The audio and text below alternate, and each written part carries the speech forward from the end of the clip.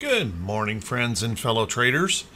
This is Doug Campbell with Right Way Options, and this is the morning market prep video for April 5th, 2023. Well, yesterday we saw a little bit of bearish activity. Might have raised a little bit of concern as we left behind some patterns that raised some uncertainty, but there was really no technical damage overall. So what does that mean for today? Well, how about we settle in? Let's buckle up. Let's get ready for the Wednesday edition of the Morning Market Prep video.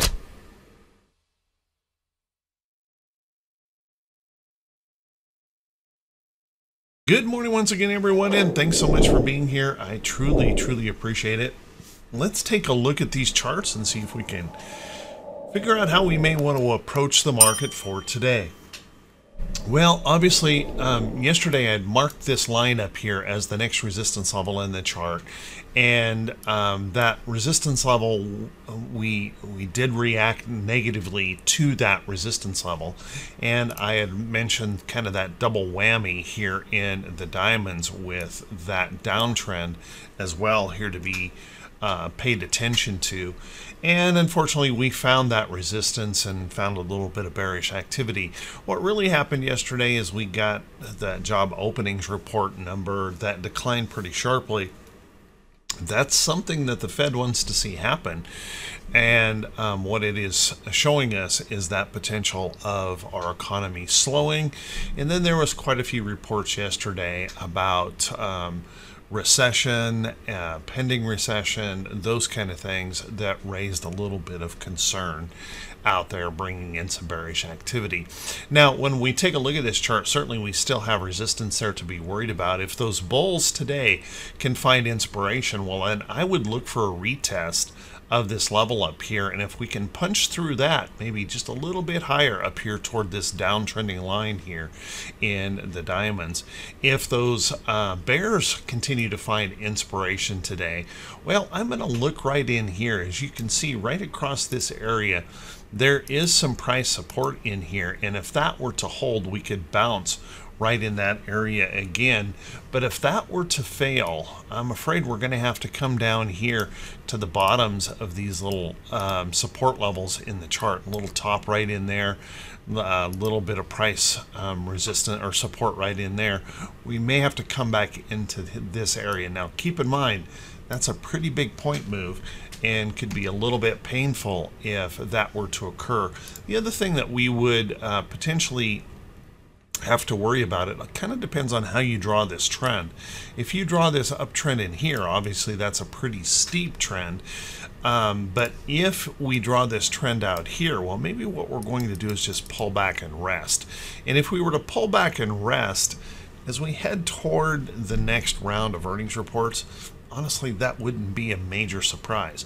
So kind of keep an eye on that. We could really see the market begin to slow down, get a little bit lethargic with the uncertainty about next quarter's earnings. So that possibility does exist. Let's take a look at our SPY. Now, SPY, as you can see, rallied up nicely not yesterday, but tried to pop yesterday and move up, and unfortunately it ended up leaving behind kind of a bearish engulfing candle there on that chart. Now, looking at this, obviously we have broken through, okay, this little downtrend resistance that we had in the chart, but we ran into price resistance right here, and that price resistance, as you can see, kind of extends across that chart a long ways, and saw that little bit of bearish activity coming in. Now the question for today is, if those bulls can find inspiration, will we retest or pop through this resistance? If we can pop through that resistance up there, then I would suggest we move on higher here a little bit. We test some of these other resistance levels just slightly higher above in the chart. But if those bears find inspiration on the day, well, I'm thinking maybe a push down into this area right in here could be possible. You can see we'll catch this top right here, we'll catch this bottom right in here, and if that doesn't hold, well, then it gets pretty ugly and we get a big point move to the downside and test some of these levels, maybe right across through here in the chart. So watch that carefully for today. Now, one of the things that we do have going for us here in the SPY is we've got this upside trend going on in here. So any pullback in here really doesn't create too many problems initially if we can hold some of these support levels. And once again, it might not be that big of a surprise to see us kind of soften up and get a little bit choppy here as we wait for the next round of earnings. And by the way, they have shifted BlackRock, and there were some mistakes, I think, in the reporting, but everything is going to really kick off for earnings season with the big banks on the 14th of this month. So we've got a little bit of time to wait. That uncertainty circling around, and in the traders' minds, could certainly create that pause in the market. A little bit of uncertainty creates some chop. Then if we take a look at our technicals here in our SPY, I forgot to do that in the Dow, but if we look at this, there really was no damage here in our technicals on those charts. So I don't think there's any particular worry. What I'm trying to say is I don't think there's any reason to be running for the door in panic at all, but there may be a little bit of well, just uneasiness starting to form up here in the market when we think about these things coming in the future and what that might mean for us in the market. If we take a look at our QQQ, still remains the strongest of the indexes by far, also the most overbought at the moment by far. So as you can see, we've got this upside trend working in here, and we found a little bit of price resistance here yesterday. I wasn't expecting us to find some price resistance right in here, but we certainly did. And if that, we've got these little points right across through here, found that little bit of resistance, a little bit of selling came in, kind of a spinning top doji up here, nothing major in the QQQ. They held up strong. Now I will tell you, it was mostly held up by just a very select few of the giant tech companies out there. Everything else was a little bit on the soft side. But watching that closely, just kind of keep in mind, if those bears were to be inspired, could be a rather painful pullback coming back into here. And I do want to point out this trend, that possibility that we could back up in here and really be waiting for the 14th, just chopping in a zone, waiting for the 14th of the month and the beginning of earnings. If those bulls find inspiration, let's see if they can pop this resistance right in here, and then I'm going to suggest we have that opportunity to push up to some of these next levels in the chart. So just keep a close eye on that. Technically, once again, no damage created here yesterday in the QQQ. So again, no reason for panic. Looking at our IWM, however, IWM maybe raised some eyebrows here yesterday. A pretty ugly rejection up here around this resistance level in the chart. And you can see right in here, we found some of these resistance areas in here, and boy did we reject, and we rejected it pretty hard, and we came back down and we tested this big break of the bear trend, and we're setting right there as support. So the good news is that we didn't lose that support, and if the bulls find the energy to defend this area, we can then have that chance to re-attack to the upside. But unfortunately, we did lose that support area here in the chart, and so what I'm going to do is I'm going to turn this back to red, because that creates another level of price resistance here in the chart. So as we rally back up, we'll want to be watching that for a potential resistance area in the chart, and if we were to fail in there, that could be a problem. If we can break back above and hold it as support, then look for a retest of that downtrend resistance in the chart. So if those bulls get going, just a test up in here seems likely. If we can break through there, maybe a push up into here.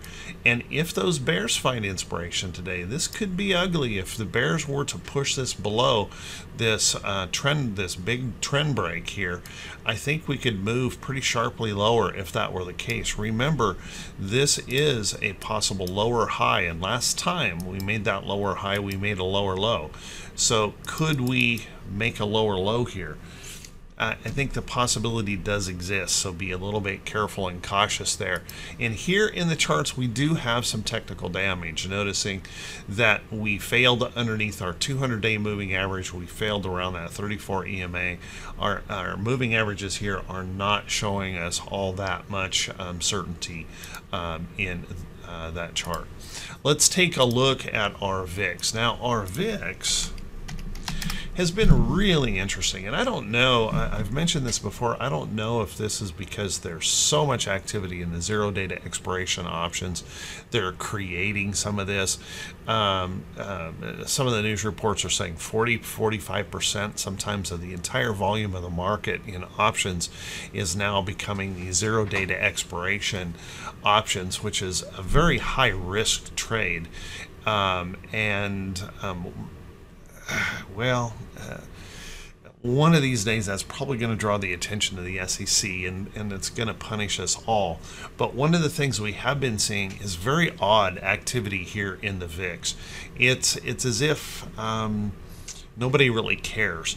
And so we saw that selling yesterday. We spiked up a little bit, and then as we rallied right at the end of the day, that sank right back down in here into this support level of the chart. So looking at this, you'd have to say there really is no fear here in the market at all.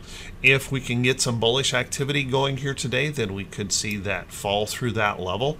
If those bears were to attack, show their teeth a little bit, then we might rally up out of here. But very interesting here on the VIX. If we take a look at our T2122, this is something we really needed. We needed that T2122 to relieve some of the pressure here in the market. Now, about 30 minutes before the market closed, we were pushing down in here toward the 50% area in that chart. And then that surge right at the end of the day pushed us back up here. So if we were to take a look and find bullish inspiration today in the economic data, then look for a press back up here toward that bearish reversal zone. And if we happen to find those bears find inspiration today, I would look for that possibility that we push on lower. Remember, we've still got a lot of opportunity to move lower here if those bears were to engage. Not saying they will, but let's watch for that carefully. If we look at our T2108, T2108, the percentage of stocks holding above their 40-day moving average relieved some of that pressure yesterday. We pulled back from a little bit of price resistance in the chart, as you can see right here, but no damage whatsoever. Just a little bit of rest, a little reprieve, and we needed that. If we can hold some support levels in here, no harm, no foul. If we were to find follow through from those bears, however, well, look for some of those to break, and maybe we come back down in here and test some of these levels in the chart. It's about 34% of the stocks holding above their 40-day. Probably raises a little bit of uncertainty out there in the market. If we take a look at our T2107 also relieves some of that overbought pressure. We found a little bit of price resistance in the chart, pulled back ever so slightly here. Again, no harm, no foul. Obviously, we are respecting this trend at the moment, and that does provide a little bit of uncertainty out there. But if we pull back and find support in this area, I don't think we've got any problem here just yet. If we were to find that and bounce off, we're in good shape. It's if we were to start breaking that down, that's where more fear might start coming into the market. 44% of the stocks holding above their 200-day. So keep a close eye on that. Our T2101, which is to show us momentum momentum of the market. Well, we kind of lost a little bit of that momentum yesterday for that upside move, and I had mentioned this downtrend here, and we certainly did respect that yesterday, just pulling back a little bit. Not enough to cause a major issue here. Volume was low as well yesterday, so I'm not sure it's giving us the best of data when our volume drops off so dramatically. Let's take a look at our economic calendar for today. And first off, we've already gotten in a report here this morning on our mortgage applications. Mortgage applications came in pretty darn weak. We were 2.9 prior. It was a negative 4.1. Week over week, negative 3.5, and a refinance came in at a negative 5.4. So again, I think we're starting to see, these economic numbers have been hinting, they've been telling us that our economy is weakening. We've been really working to ignore those data points, but maybe they're starting to build up some pressure here. As we move through the day here, notice that at 8:15 we're going to be getting the ADP report. It can have that possibility of moving the market. They are looking for a fairly substantial decline in that report, which again would kind of lean toward that economy weakening situation. So watch carefully for that. International trading goods, we tend, although this is noted as a market moving report, it's been a long time since we have seemed to care about this number. It continues to be a very strong deficit, and nobody cares. We rarely get any price move out of that. I don't know why we don't care about it, but for some reason we've decided we don't care about it. We've got PMI composite numbers. We got an ISM services number. ISM services is consensus is suggesting that declines, but still clinging in there above that 50 mark, which shows there's a little bit of growth. It will be interesting with the economic numbers that we have seen and the slowing that we're seeing. If that number were to drop below 50, that could also create a little bit of bearish reaction in the market. So watch that closely. Kind of critical holding in there around that 50 area on ISM.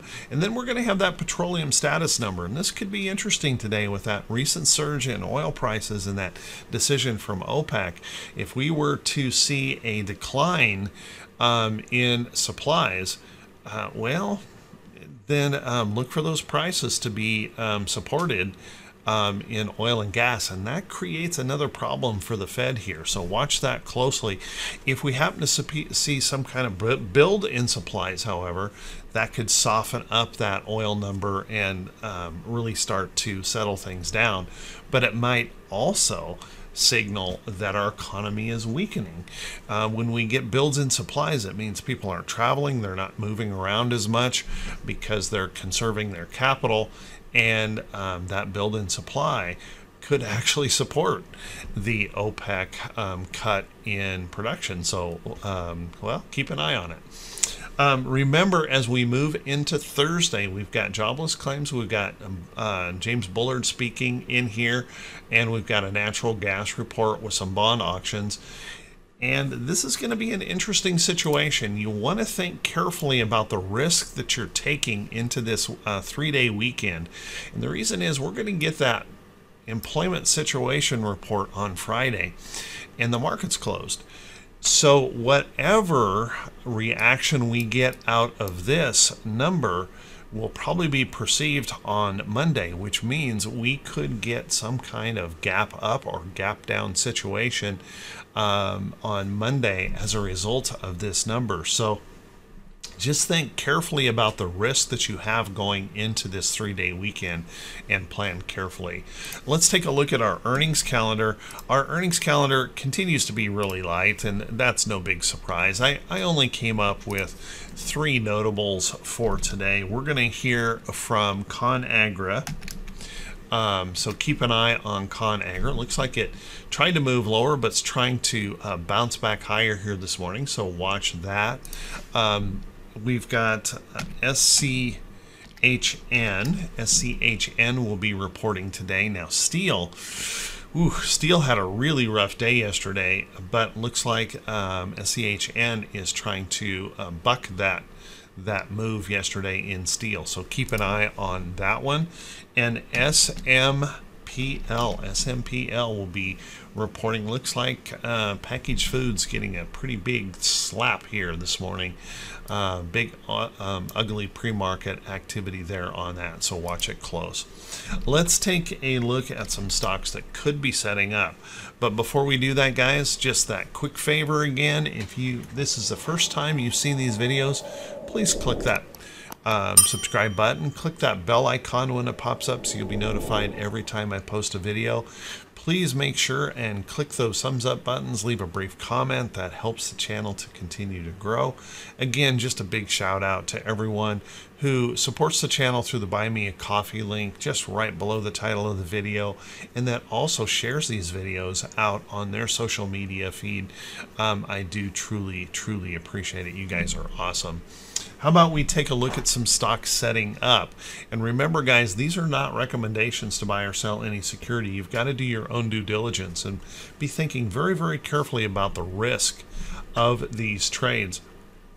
The volatility of this market is still pretty high, and the intraday whipsaws have been substantial. So remember, every trade, make sure you're following your risk tolerance and your rules for management of those positions. Never ever blindly follow someone else's trade idea. Well, I had mentioned yesterday that steel got hit pretty hard. Take a look at US Steel. US Steel putting in a lower high failure pattern. This is what we call a good short setup in charts where we break down here. That is an ugly setup here, and we saw that happening in US Steel. We saw that happening in Cleveland Cliffs. Big ugly here, failing at price resistance in the chart. Watch carefully. If that were to break this support level, there is some downside here in that chart. Notice that we're holding right there at our 200-day moving average on this, but one of the things that you don't want to see is you don't want to see those 50-day moving averages rounding over like that. That creates some bearishness in those charts. Take a look at Steel Dynamics if you're looking for a short. Might be a little bit hard to get into it at this moment because it moved so much yesterday, but pretty ugly pattern here in Steel Dynamics. Another place that's looking kind of sketchy would be the financial sector. Take a look at XLF. XLF rallying back into some resistance here, finding some sellers here yesterday. They've been fighting here hard on these financials, trying to suggest, oh, the contagion has been, it's all good, no problems here. But I just have to imagine it's not going to be easy for these banks to report good results this next quarter. So watch that carefully as we head toward those bank earnings. We could see a little bit more pressure coming in here on XLF. Now, I have a bias here. I am short on this position, just for full disclosure. But I plan to be out of this position before we start the big bank earnings. So I'm just looking for that pressure to come in, that uncertainty to push this down. So watch that.